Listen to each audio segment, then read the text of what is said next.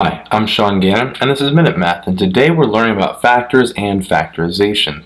We're going to write the prime power factorization of each. So, if I was given this number, 65, we're starting off to a good foot here.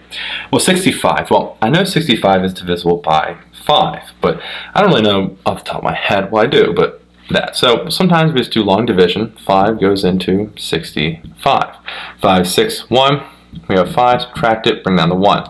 15, now it's a little more clear. 5 times 3 is 15.